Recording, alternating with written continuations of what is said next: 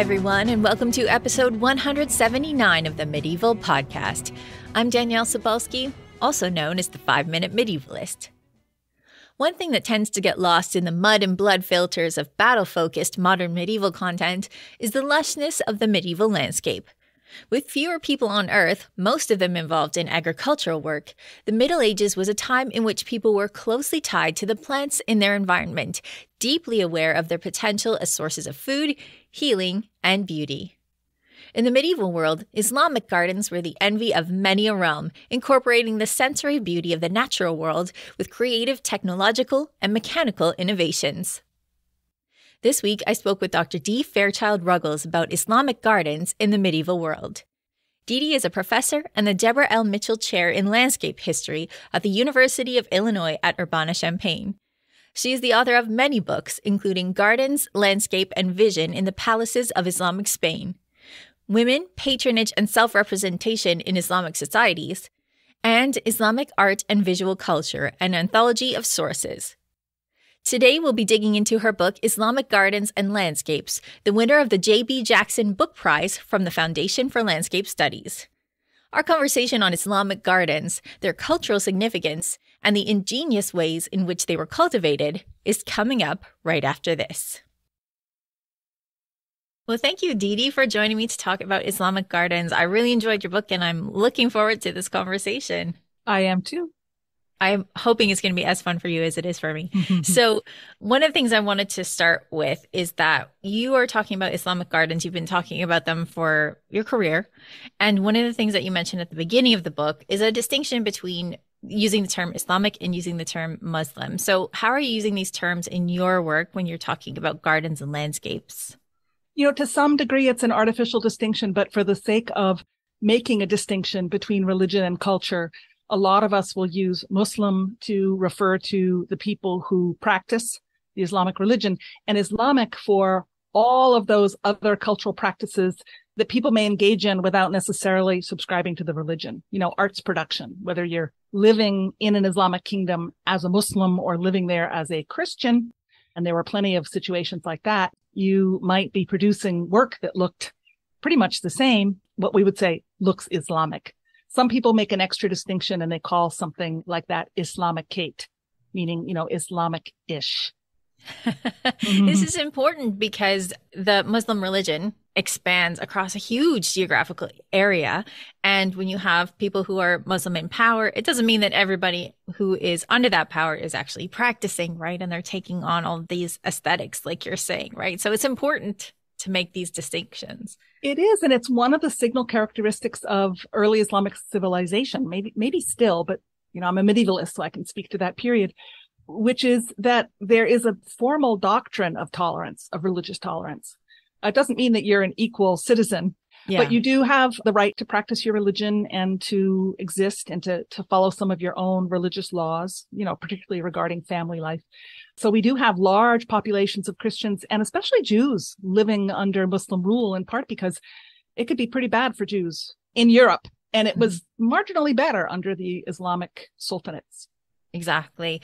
So when we're talking about your work, taking into account Islamic gardens and landscapes, we're talking about, I already mentioned, a really big geographic area. Can you give us an idea of what your work covers when you're talking about this style of garden in the medieval period? I mean, I study all Islamic gardens right up to the 21st century, but my real interest is in a kind of formative period that happens in the first 4, 5, maybe 6 centuries of Islam, where we have a political expansion and therefore a cultural expansion, such that we come to a moment where there are Muslims living in China, there are Muslims living in Southeast Asia, in South Asia, and all the way across to Spain and Morocco. And that's a very, very large area of the world, but it's mostly collected around one kind of belt that goes east to west. It's not a big spread north-south, but east-west, it's a pretty big belt that is characterized by Islamic civilization. And so that actually makes it very easy for plants to travel because they're traveling from climates that are fairly similar, not entirely similar, but fairly similar. And it makes it much easier to domesticate a plant that comes from maybe dry land in Turkey into dry land in Spain or Morocco. And that's exactly what happened. We have this westward shift of plants. The actual techniques and practices of agriculture, of course, really don't rely very much on culture. They rely on, a very fine set of survival skills that farmers hand on one generation to the next, regardless of what God they believe in or what political body is governing over them. So in the best of times, there's continuity. And that means that when new plants arrive, you have this kind of continuous tradition that somehow adjusts itself to make room for these new plants. And of course, that in turn causes a demand for new techniques and new ways of handling new plants, by which I mean irrigation, new ways of fertilizing, new ways of propagating plants, new ways of transmitting information about new and unusual plants. There's a lot of this happening in the Islamic world, particularly in the sort of the 9th, 10th, 11th centuries, 12th centuries as being a real active period of plant exchange. Some people even call it an agricultural revolution. That might be putting it in too dramatic a light, but it certainly was a period of great change. Yeah, I think that is definitely safe to say, especially when you look at the sites where there were big gardens or there was a lot of irrigation happening. Now it's not like that anymore. So there must have been a shift towards irrigation and then from it again. So I do want to get into irrigation in a second. But we were talking about some of the ways in which aesthetics can cross over from one religion to the other, from one culture to the other. Let's start with religion for a second, because I think when people talk about Islamic gardens, they think that from the beginning, they have a religious significance. That is the reason behind the gardens. And that's something that you kind of push back against in your work. So tell us about how religion plays with gardens and whether that was always the case. It's complicated because obviously to garden is a very religious act, right? It is an expression of your place on earth, which is performed by the act of gardening and tending the land that you live on. So yeah, to some extent, there is a strong religious motivation or expression that happens when one gardens. But I actually am much more concerned with that continuity, that handing over of a very ordinary technique. I mean, to dig a hole and plant a seed is not rocket science. It's not complicated, but it's complicated only in the, how should we say it, the collective kind of fabric that includes technologies and new plants and new ways of doing things that is usually fairly slow to change. And that happens regardless of one's cultural context or one's religious beliefs. I mean, if you need a good crop, you're just going to do whatever it takes to get that crop. I mean, and you're also going to pray, right? Because there's a certain extent to which whether the crop succeeds or fails is out of your hands. Mm-hmm. And at that point, you pray because, I mean, we all do, right? There's that moment when it's out of my hands, just pray, hope that it all works out. But what's happened in the way that historians have thought about Islamic gardens is they kind of glom on to the 4-part garden, the garden divided into 4 quarters, which is called the chaharbagh or the charbagh, depending on what part of the world you're in. And unfortunately, there are very few of those kinds of gardens that were ever built. And they were mostly built for very elite contexts and usually built for palaces. So to say that they have some deep religious meaning reflecting what people say is that it reflects the 4 rivers of paradise that are described in multiple verses in the Quran. And the truth is, yes, there is a corollary. There is a parallel between these, but there were far more gardens that did not have 4 rivers running through them, and far more gardens that did not have that cross-axial layout.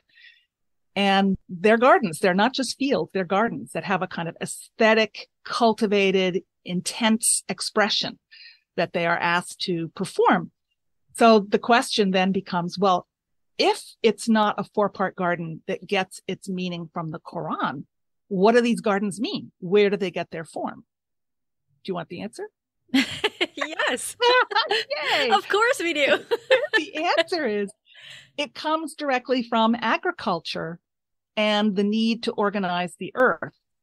So if you're a farmer and you need to irrigate your land, and that would be the land usually not way far away from a city, that tends to be dry land farming, but any irrigated farming, which would be any vegetable, not wheat, Probably not olive trees. Olives need a little bit of water, but only at the very beginning to get them going. But all the vegetables, right? Any radishes, scallions, you name it, all that stuff needs irrigation. And the question is, how do you get the irrigation? How do you get the irrigation from the source, which might be underground? It might be a river. It might be a cistern, water that's been dammed somewhere, to your field. Well, that requires digging a channel. Once you get the water through the channel to your field, how do you get it to the various plots within your larger field? And that's where the dividing up of the earth happens. And then people look at that and they say, oh, Chaharbagh again, 4-part garden. But in fact, these are not 4-part gardens. They are sort of rectilinear. They're geometrical, but the geometry springs from a need to organize and distribute water, not from some deeply philosophical or deeply held belief in the Quran. I think what happens is the Quranic understanding of the perfect place, which is paradise, gets added to the garden. Because the garden is, of course, perfection, right? The field is where you just make it all happen, but the garden is where you really make it look wonderful. It's where you have your tastiest fruit and your most exotic plants are all collected into the garden. The garden is that kind of intense expression of everything that's already happening out in the larger landscape. So it is an intense expression. It is meant to suggest something more than itself. But we have a choice. One is, does it suggest something more than itself, meaning in a religious sense, paradise, or does it suggest something more than itself, meaning the larger landscape and all the mechanisms that are at play there in order to make it productive? I'm not sure there's one explanation, by the way. I just think that we have overemphasized the religious one and forgotten about this other very important one, which, by the way, is also driven by a religious precept. And the religious precept is that human beings are put on the earth to take care of it and make it grow. That's a mandate that comes from God. Christians will recognize that. Muslims will recognize that. Mm-hmm. Well, I was going to say that I think these things can always exist simultaneously throughout that time. It always depends on how you read it. And one of the things that you do in the book is look at the garden and all of its signifiers. What are the signs within the garden? And these are read differently by who is in the garden, right? Yes. I'm not sure that people were always aware that they were looking at something symbolic, but there is, for example, an awful lot of gardens will have a fountain in them. And fountains are very nice, but you don't really need them in order to introduce water, right? You can bring that ditch that carries water on the surface of the ground and it will introduce the water very nicely. What the fountain does is it takes that moment of water's entry into the garden or the garden space, because it might even be a park, it might be larger. It takes that moment of introduction and it turns it into something noticeable, something expressive, something that we pay attention to. It turns an ordinary technique into something that we would call symbolic, right? Symbolic of something larger than itself, which is how water reaches the earth. Mm-hmm. And fountains are not the only way that this happens. I mean, we find this also with pavilions in the garden. You know, why do we have pavilions? Well, of course, practically it's placed to avoid the sun, but it's also symbolically this thing that marks human presence, the place where we sit.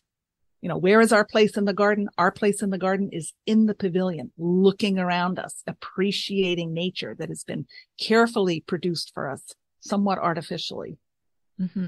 It's one of these things where you build it and then it becomes symbolic, or it's symbolic and then you build it. These things can work together, right? My last book that I wrote was about monks, and there is a lot of philosophical thinking about fountains when it comes to monks as well. They symbolize the Trinity, which is not something that Muslim populations are going to be thinking about, but the same symbol can mean different things to different people. It depends on how you're reading it, right? And really good symbols tend to be kind of sticky in that they acquire new meaning. Right? They get meaning because it seems to suggest an idea to people. And I think this is exactly what's happened with the garden and fountains. This attraction of new layers of meaning that get added to it.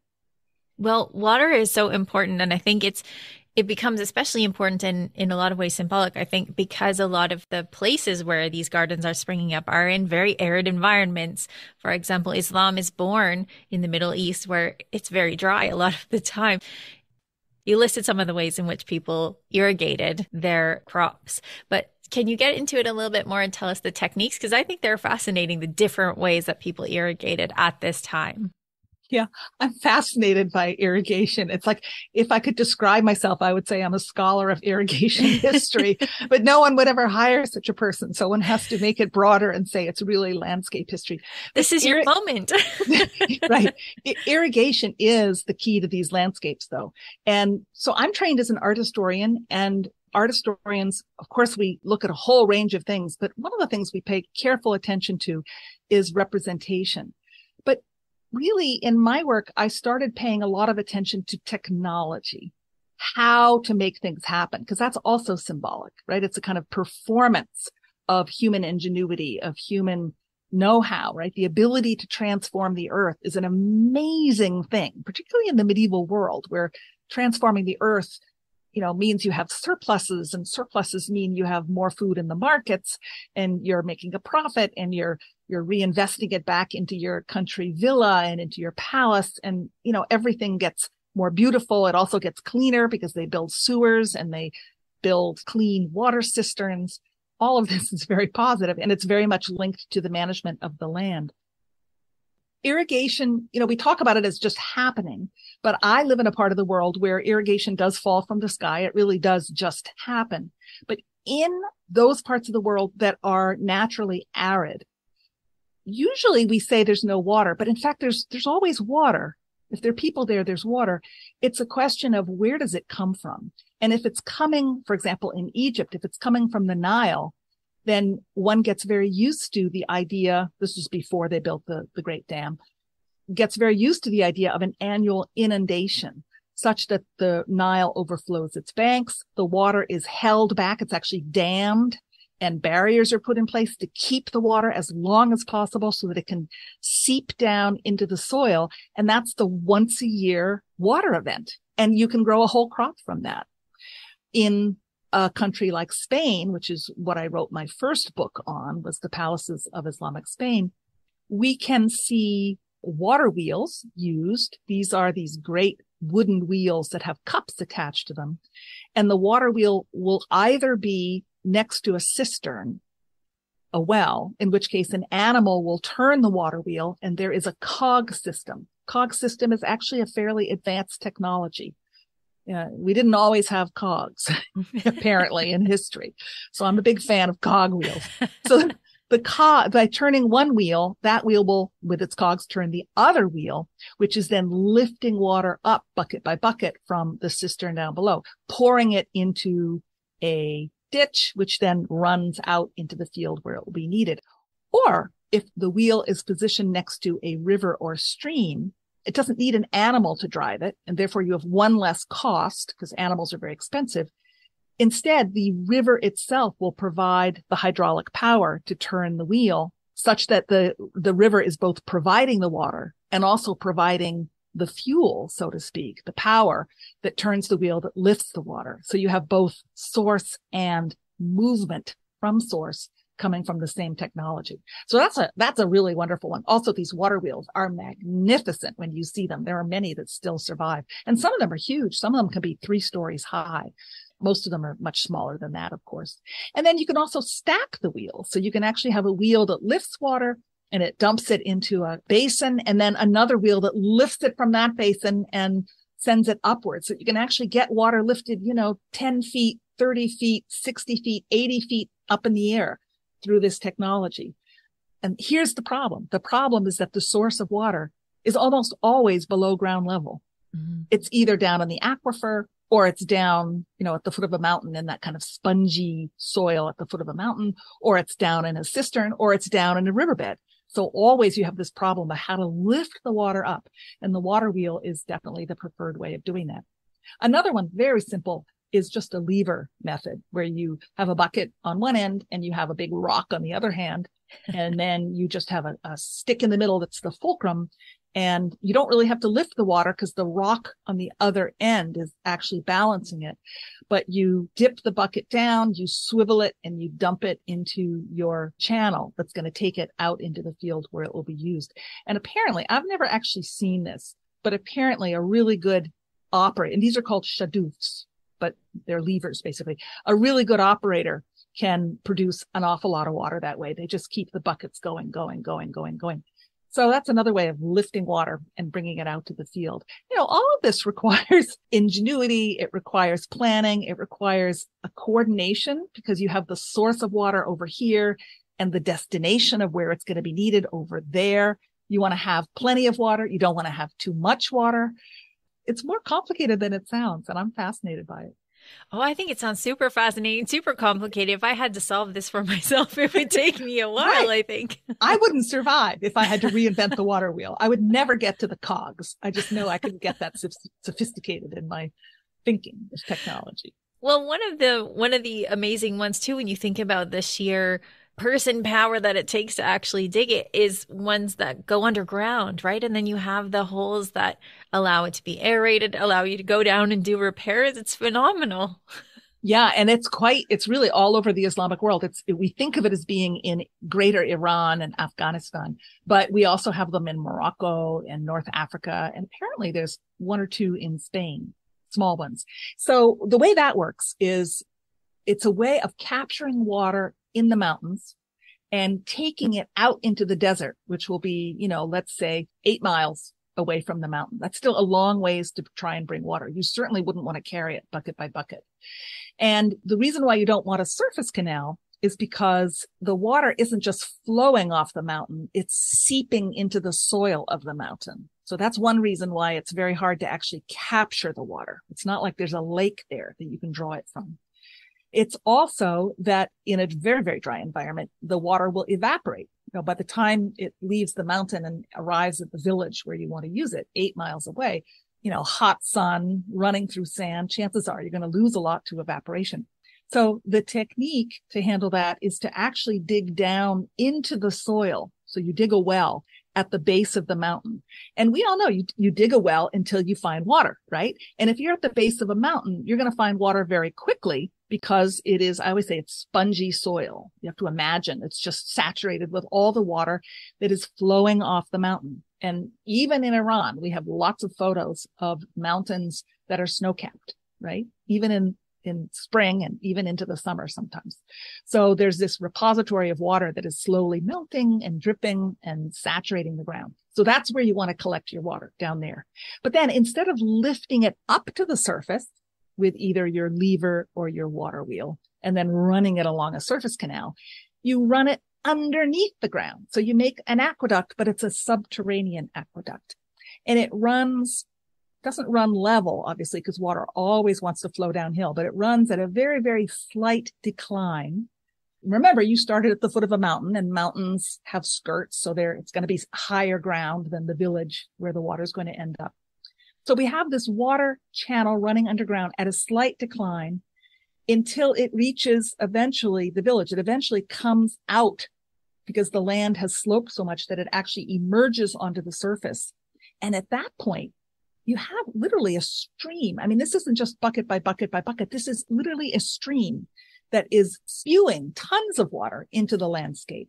And then you have a different problem, which is you have a lot of water and you have a lot of land that is dependent on this one source of water. So you have to divide the water up. And there are across the world instances where you can see the way water gets divided, where it will actually be run through a kind of comb. And each of the openings in that comb or that filter leads to a mini channel that leads off to one person's farm. The second one leads to another person's farm. The third one leads to another person's farm, and so on. And of course, over time, they may buy and sell these water shares. It's like shares in a company, such that you might have two of them combined in one very large channel. And you can just sort of almost see the social organization of these farmers writ in the way that water is managed and distributed. And of course, it's a collective enterprise. When you have a lever and you lift the water bucket by bucket, that's just me. That's just me and my son doing that as long as it takes. A water wheel is me if I have money and means, but again, it can just be my water wheel. But when you build an underground canal, it is a whole community that gets together to build that canal. So it really does reflect a kind of social organization that is stimulated by the need to obtain, manage, and distribute water. It's fascinating because it is such an essential part. You can't have life without water. Like, forget the plants. You can't have human life without water. And so to think about the logistics of it, I think it's absolutely fascinating how this was done over such great distances and over such a wide area of land too. And some of it was already cultivated by the Romans. And so one of the questions that historians have asked is, well, Romans had wheels, they had, levers, they had aqueducts. They didn't, to my knowledge, they didn't use the qanat, but I could be wrong about that. But they certainly had aqueducts. They were great aqueduct builders. They were very good at managing water. They knew how to filter it so that you got all the grit and sediment out before it actually was delivered to the people who were using it. And so one of the questions is this, in fact, an innovation that happens in the Islamic period? Or is this simply Islam adopting? Because one of the wonderful things about early Islam is they borrowed from everybody. There was no religious prohibition against science, against pharmacology, against agriculture, about geometry, the study of the world, the study of astronomy. Really no prohibitions against that. So they were able to be very scientific and faithful at the same time. These were not regarded as contradictory. So the question is, well, were they just inheriting from the Romans? And to some degree, that is true. I mean, the wheat olive marriage that happens in most of these Mediterranean landscapes, at least the Mediterranean now we're talking about, was certainly something that existed under the Romans, and they did some water management. But what happens under Islam is this, how should I put it, this intensification. And also, I think that because of the way that land was organized, there was a lot of small farms as opposed to huge latifundia, huge sort of villa estates, so that the wealth and the rewards were not concentrated in the hands of a few overlords. Today we'd probably say capitalists, but, overlords. Instead, the rewards were reaped by all of the farmers themselves, at least to the best that I can see. This is what it tells me, that my research. And I think that's a different social model of distributed, not wealth necessarily, because I'm not sure they got wildly wealthy, but certainly distributed benefits, which means also you have distributed investments. And when you have lots of people investing, you're going to have more experimentation and more innovation than if you just have one or two.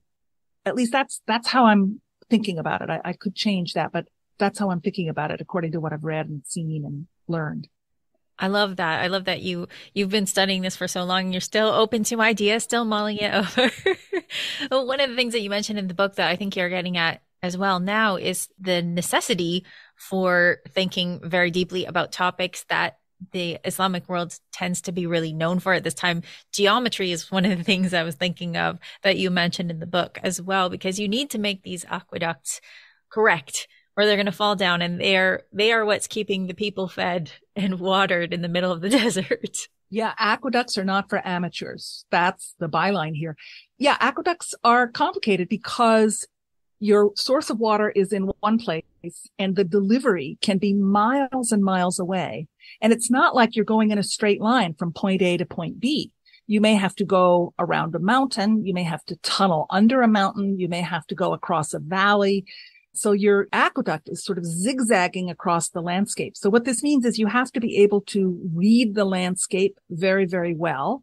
But it also means that somehow, without seeing point A and point B at the same time, you have to be able to calculate a rate of flow that is constant, because you don't want to flow too fast. You lose all your water. You don't want to flow too slowly.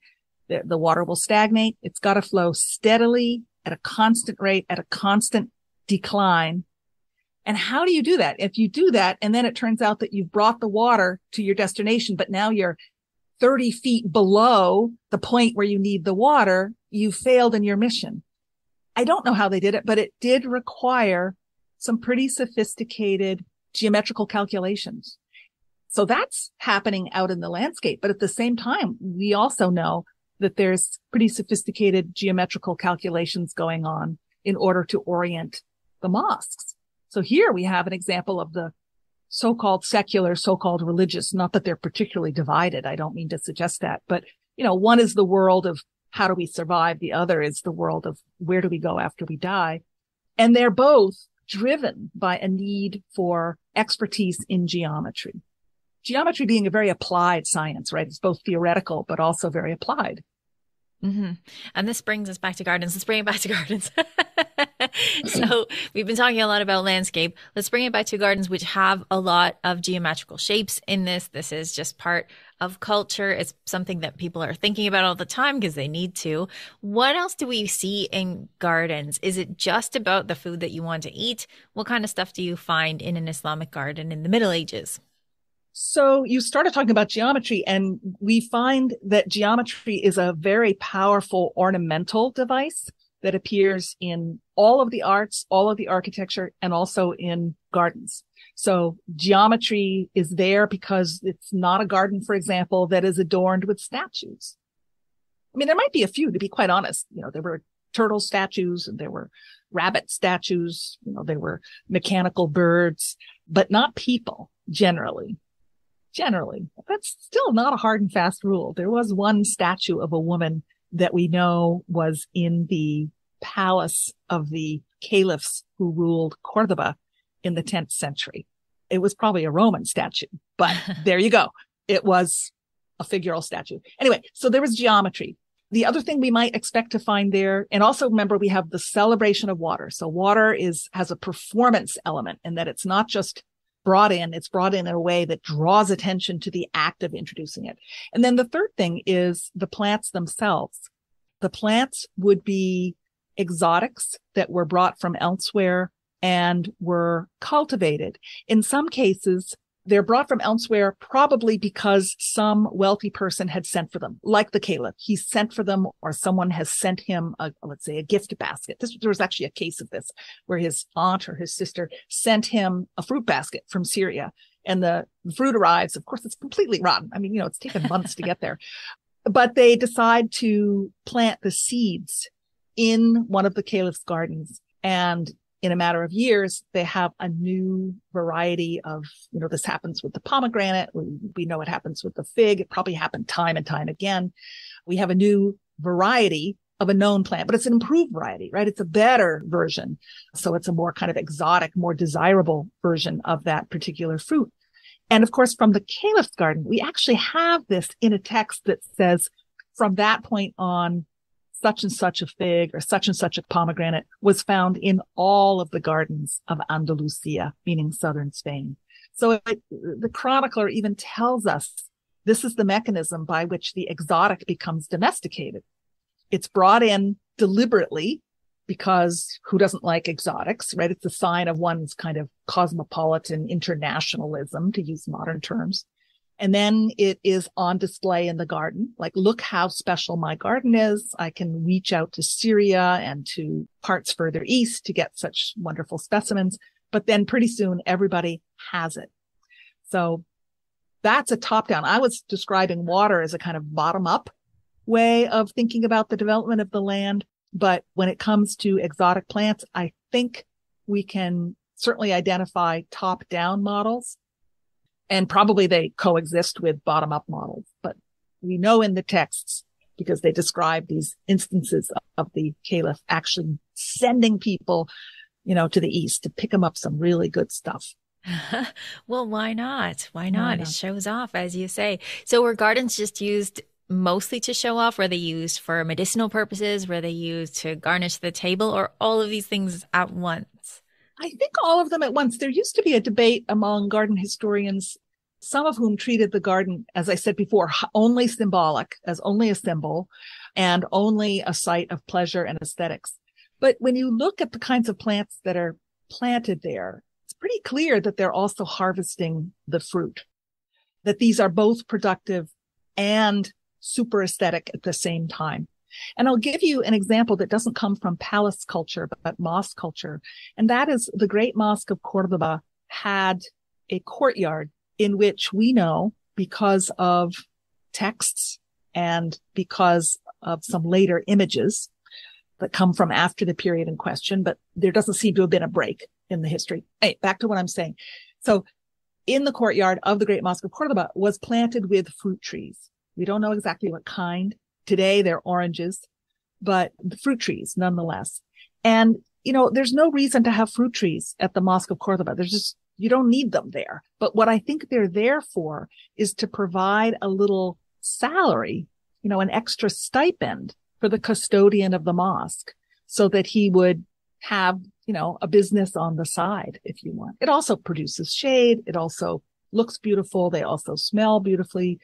But I think above all, in fact, we have a text, by the way. We also have a text that says that this is how they were used.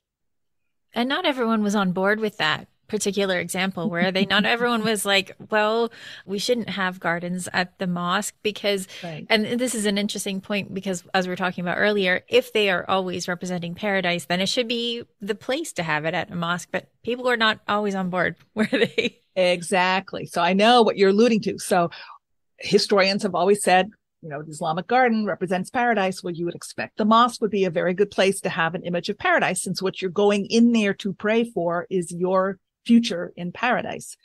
But at Cordoba is the great example of this. We happen to have we have one legal case, but the way the legal cases work is they always cite prior legal examples. So you can get a kind of chain that reaches back for centuries sometimes. And that's exactly what happens in this court case, where people go to the jurist and ask, is it okay to have fruit trees in the courtyard of the mosque? And the jurist says, no, it's not. It's a distraction and you should chop them down. And he says, and by the way, it's not just me who says this, but also, and he cites a predecessor. And he says, and that guy was citing so-and-so, and that guy was citing so-and-so. And it takes you right back to the moment when the mosque was built. And apparently, either when it was built or soon after it was built, the orange trees or some form of fruit tree were planted there, because we have these legal cases going all the way back. What's interesting is in each of those cases, people were told to chop down the trees. So you have 2 points from that. One is that there's the law, and then there's what people actually do. To make that completely clear, there is the speed limit, and then there is the speed that I drive. And they're not exactly the same. So this is well known, right? The prescriptive versus what actually happens. But what's also interesting is that it is showing you that the jurists, and these are legal scholars whose legal authority comes from their command of religion, their close reading of the Quran, their close reading of the Hadith, which are the sayings and deeds of the prophet that form a model, and their understanding also of, previous precedent. And these people, if anyone, would tell us if the garden had a paradisiac resonance for them. And they say the opposite. Instead, it's the fruit crop. The reason why the trees are there is because of the fruit crop, basically agriculture and not religious symbolism. I think it just goes to show you can never really pull these things completely. You cannot. Hard. You cannot. Also, just people have to eat. People forget have this. to eat. Mm-hmm. Because somebody they have to eat. Right. Somebody has to maintain the mosque. Someone has to keep it clean. That's just how it is. Exactly. Now, you do say that there is a bit of a shift towards thinking perhaps this is more associated with ideas of paradise when people start to be buried. So they start to have tombs. And I'm wondering, as we kind of get to the end of our time, did that change how people built their garden? So did it change what they put in them once people started making them a place of burial?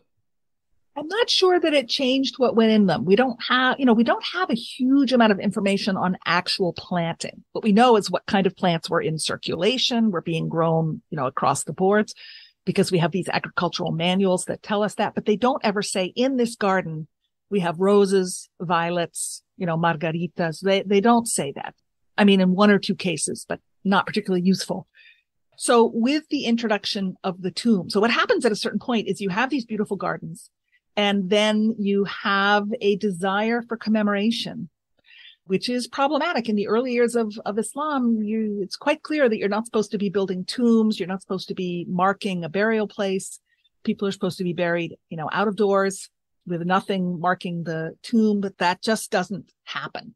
People want commemoration. And so you have this need for commemoration. And where does it happen? It happens in the garden. That's the moment when suddenly the garden takes on a very clear paradisiac meaning, because you have the deceased who now lives, whose mortal remains, right? Whose body lives in the garden and enjoys the garden in some way as a parallel to his or her soul, which presumably enjoys the gardens of paradise. So that's when the garden on earth is absolutely intended to reflect symbolically the gardens of paradise.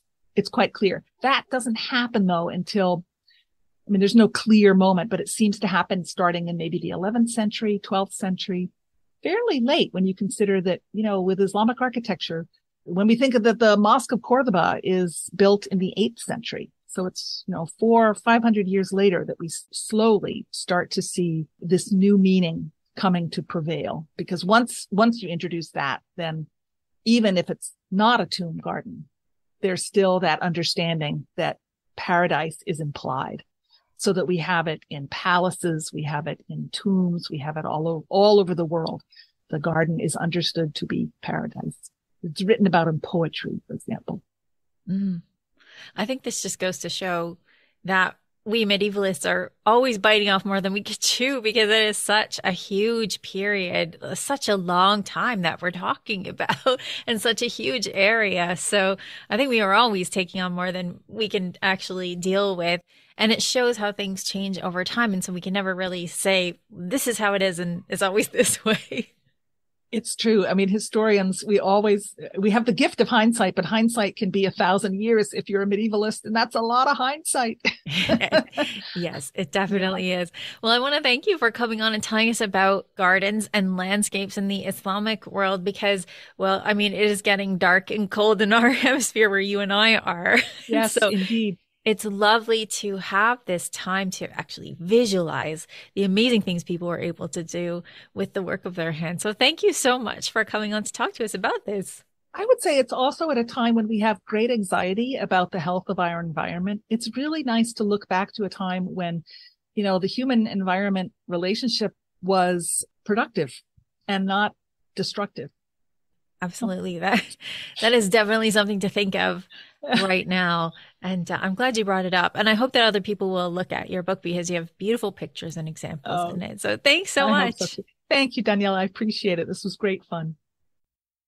To find out more about Dee Dee's work, you can visit her faculty webpage at arch.illinois.edu/people/profiles/D-Fairchild-Ruggles. Her award-winning book is Islamic Gardens and Landscapes. Before we go, here's Peter from medievalist.net to tell us what's on the website. What's up, Peter? Hey. Well, this summer I happened to be in England. I did some conferences and such, and one of the places I stopped at was St. Albans Cathedral, which is amazing. And one of the things I really enjoyed about it was this reconstruction of 4 13th century wall paintings. They're kind of typical. They get erased during the Reformation, get covered over, get kind of discovered, but they're in pretty bad condition. But what they did was took an 18-month project to understand what was originally there, and then what they've done is project it either using light. So it's a pretty amazing kind of little thing to see these things come to life, and they have these videos that they show during tours. So I happened to record one, and I put that out on social media, and I also wrote an article about what they did and how it kind of transforms. And it was pretty cool. So I added that in, and that's on the website. Also, we have a couple of really cool pieces. One for the football/soccer fans, which is the Viking ball game that they play. It was called Natikir. And I think that's right. And Yoav Tarosh has a piece on basically the politics of it and the interesting things about it. So check that out. Plus, Catherine Walton is writing about the life and times of William Caxton. So Nice. he's the very first printer in England from like the 15th century. Some of the great works that we look back on are thanks to him. So you can read that and more on the website. That all sounds amazing. Yeah, William Caxton being somebody who not only published stuff, printed it, literally printed it, but also translated and edited. So he's a really interesting guy. But these all sound like amazing articles. So thanks for bringing them to our attention. Thanks. Thank you, as always, to everyone who supports this podcast via medievalist.net's Patreon page. Patrons can access all sorts of great stuff like subscriptions to the Medieval Magazine and Medieval World Magazine, as well as ad-free versions of this podcast. Your support keeps this podcast going, for which you have my eternal gratitude. To become a patron, please visit patreon.com/medievalists. For everything from gardens to pardons, follow medievalist.net on Facebook or Twitter at Medievalists. You can find me, Danièle Cybulski, on social media at 5MIN Medievalist or 5 Minute Medievalist. And you can find my books at all your favorite bookstores, where you can get hold of How to Live Like a Monk, Medieval Wisdom for Modern Life, in hardcover, ebook, and audiobook. Our music is Beyond the Warriors by Guy Frog. Thanks for listening, and have yourself a fantastic day.